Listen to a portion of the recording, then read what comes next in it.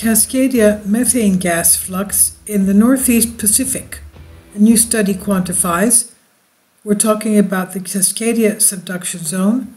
They found just about 2,000 streams, that is, plumes, seeping methane gas, and they believe that this also could be a sign of impending potential earthquakes, because these plumes are on fault lines. This is by Ocean Networks Canada, University of Victoria, Ocean Networks Canada, physics.org. New study quantifies the natural flux of methane gas in the Northeast Pacific. Beneath the ocean floor, bacteria produce methane gas that is regularly released through sediment and into the seawater as bubble streams. While these gas flares have been observed on continental margins around the world, until now there has been no systematic study of all available gas flow observations data to estimate the total amount of methane escaping from the seafloor. These data are important for the global inventory of carbon and also for analyzing the uptake of carbon dioxide, that's ocean acidification, and its impact on climate change. In a new study recently published in Nature Communications, researchers in Germany and Canada have analyzed all available historic and recent gas bubble data from the Cascadia margin of British Columbia and Washington and Oregon. Led by GeoMars Dr. Michael Riedel and his local colleagues in Kiel, along with researchers at Marm Center for Marine Environmental Sciences and Department of Geosciences at University of Bremen, Ocean Networks Canada, and the University of Victoria, the study used ship-based acoustic surveys of the water column, as well as near seafloor acoustic and visual data. They gathered over 1,100 vent sites with over 430 gas flow estimates for the entire Cascadia offshore margin. ONC scientists and Martin Shearwath and Martin Heisman contributed to the research by providing ONC data, including ship-based acoustic data, underwater video, and seafloor multi-beam sonar data, as well as helping to interpret and statistically summarize the data and writing the manuscript. Quote, with so many ship surveys and relevant data sets already available across the Cascadian margin, we just had to go ahead with the study and reveal where all the undiscovered vents were and how much the total gas flux was likely to be, said ONC's Shearwath. Since 2010, ONC has deployed multi-beam sonar instruments at Clayoquot Slope to study plumes of methane bubbles escaping from the seafloor. Previous research has monitored the bubble fluctuations at this site, but it's particularly impossible to observe the entire margin's methane activity at all times. In order to obtain a gas flux estimate for the whole region, the existing observations were extrapolated in space and time to estimate gas activity over the entire margin, even at places where no data exists.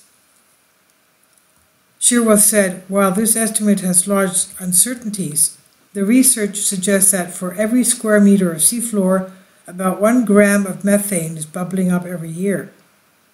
This amounts to 100,000 tons of methane escaping the sediments into the ocean in offshore Cascadia every year. The existing observations at the Cascadia margin indicate that all of the gas is dissolving in the ocean, which means it's not escaping into the atmosphere where methane would act as a powerful greenhouse gas.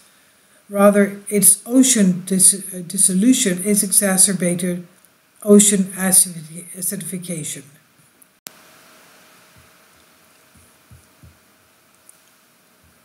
And researchers document widespread methane seeps off the Oregon coast. Mark Floyd, Oregon State University, reports on phys.org. For the past 2 years, scientists from Oregon State University and NOAA, the National Oceanic and Atmospheric Administration, surveyed the Pacific Northwest nearshore region mapping sites where underwater bubble streams signify methane gas is being released from the seafloor. This is the Cascadia subduction zone area. And what they found is eye-opening. Since the first evidence of underwater methane was discovered in the late 1980s, only about 100 seep sites had been identified along northwest coast through 2015. They often were discovered by accident when fishermen would spot anomalies on their fish finders that turned out to be acoustic reflections of the bubbling methane gas. But over the past 2 years, the scientists, aided by new sonar technology on the exploration vessel EV Nautilus, owned and operated by the Ocean Exploration Trust, have purposefully gone seeking evidence of underwater methane and have expanded the total number of offshore emission sites to be a whopping 1,000 locations. It's not yet clear whether the methane presents an opportunity for a new source of energy or potentially serious environmental threat, but for now the researchers want to map the distribution of the sites and conduct research on the composition and sources of this gas. They believe they will discover new methane seeps this summer when they utilized several research vessels to conduct additional mapping of the northwest coast. That is, of course, the Cascadia subduction zone area. Using this new sonar system, we've mapped only about 38% of the seafloor and about 25% of the water column data from Washington to Northern California, said Susan Merle, an Oregon State oceanographer who works out of OSU's Hatfield Marine Science Center in Newport, Oregon. No doubt, she says, there are more sites out there and we hope to find them. The researchers will embark on another expedition this June aboard the EV Nautilus and use a remotely operated vehicle during daytime to collect samples of gas, methane hydrate, seep water, fauna, and rocks right where the methane is exiting the seafloor. And investigating these samples will help tell the story of the origin of the seeping methane and its impact on life at these sites and in the overlying oceans. Now, during the night, they will do extensive mapping of areas not yet surveyed in an attempt to locate more methane sweeps.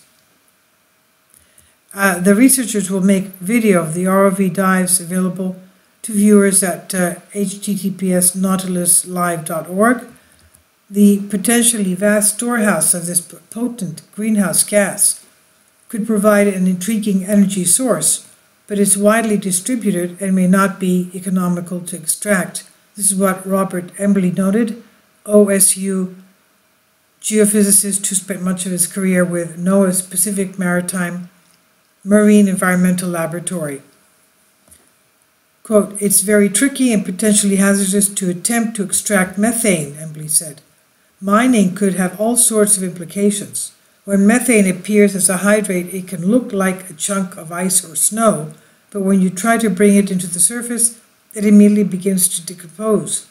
And in addition to hydrates, we've found hundreds of bubble streams, but their origin and scopes remain to be seen." In their survey, the researchers found that together with some free gas, such as the methane below an ocean depth of 500 meters, or that's 1,600 feet, is found as solidified hydrates, and above 500 meters it usually appears as a gas in bubble streams. One question we'd like to address is whether hydrates are formed by methane gas seeping out of the earth and meeting the cold, deep seawater, or the bubbles we're seeing a result of hydrates breaking down and releasing the gas. This is what John Upton said. He's a chemical oceanographer with NOAA PMEL. So just how much methane is off the northwest coast is uncertain, and researchers say, but it appears to be a lot, and it could cause potential environmental problems. One concern is what could happen during a major Cascadia subduction zone earthquake. Embley pointed out, quote, "It would add more permeability to the seafloor, add more pathways for the methane to escape, and increase the potential for its release to the atmosphere." So what's happening with all the methane that's bubbling up out of the seafloor and into the ocean waters? Tamara Baumberger, the researcher for the Cooperative Institute for Marine Resource Studies, a joint OSU-NOAA Center base at Hatfield, has sampled some of the bubbles from the site and found different chemical signatures that help the researchers pinpoint the origin of the methane. Some of it was thermogenic, the result of organic bacteria like dead plankton being heated up and transformed into the gas. Some was biogenic, in which the organic material was altered by microbial activity. Quote, when methane is in the seawater, it often is oxidized into carbon dioxide by microbial activity, which can keep much of it from reaching the atmosphere, Baumberger said. The downside, of course, is that the newly formed CO2 is also a problem, and it can both reach the atmosphere and increase ocean acidification. Baumberger said that methane release into the shallow water can get into the atmosphere more quickly because the bacteria don't have enough time to oxidize it.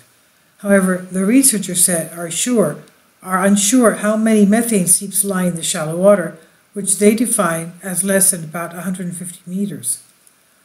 Quote, we know very little about methane seep distribution in shallow water because it's very difficult to map there, end quote. This is what Merrill said, and continuing to explain, quote, but everywhere we look for seeps, we find them. It's one of our goals this June to get a better handle on how prevalent the shallow seeps might be. OSU's Laverne Colm was one of the first to discover methane seeps off the coast in the 1980s, and a decade later, researchers documented ample methane at Hydra Ridge off Oregon coast. University of Washington scientist Paul Johnson mapped many of the Washington locations, and OSU's Marta Torres found more hydrates of the Heceta Bank in 1998. Beginning in 2016, though, the search began in earnest, and the researchers found a large aggregation of methane sweep sites off the Coquille Bank near Coos Bay, as well as in the Astoria Canyon, which is full of them, Merle said. Wherever we find canyons, we seem to find methane. And they also discovered methane sweeps off Newport, Oregon, in water that was only 40 meters deep. Some of methane samples, including traces of helium, which is only found in the mantle, the researchers noted. This search raised some more interesting questions. Baumberger said, how common is mantle gas in the Cascadia margin methane sweeps? How stable is the system during an earthquake? Will a warming ocean lead to an increase in the release of methane? What we're trying to do is to identify how much is out there and establish a baseline. Then we can address these and other scientific questions. This is provided by Oregon State University. It's on phys.org.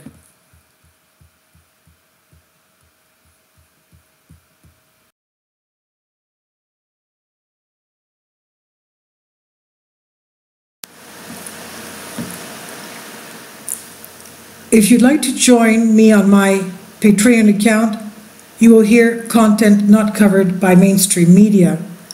These riveting stories will be based on my research, and I will state my opinions and give my personal insight on diverse and controversial subjects and world events not covered by mainstream media, and not supported by YouTube guidelines. So whatever I have on my Patreon, most of those will not be on my YouTube channel. Please consider becoming a member today. More of the most significant and important videos will be on my Patreon channel. Your support helps me to continue my research and keeps this YouTube channel alive. And we depend on your support, your generous charity, because we help economically challenged families here in Athens, Greece, in Kapota, and we also help the young generation with university tuition, and the community around our church. Thank you.